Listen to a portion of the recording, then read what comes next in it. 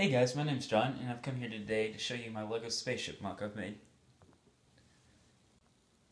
This MOC contains about 250 pieces, somewhere around that range. It is intended to be a cargo spaceship, so the back hatch does open, containing 2 pieces of cargo. Now I didn't spend a whole lot of time on cargo, so there's not much to show there. But the roof of the section does come off, just one place, just to make it easier to access the back cargo. So there's just a crate in there. Once you get all of that cleared out, there's nothing inside. It's completely hollow. But just putting that back on. The wings they're very thick. Just gave it a bit more, gave it a bit more cargo feel. Something like that.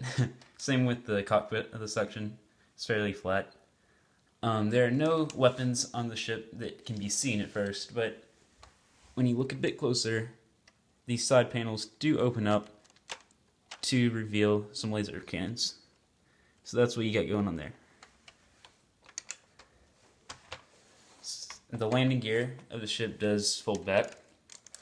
Fairly simple mechanism, giving it a pretty sleek look after it's folded.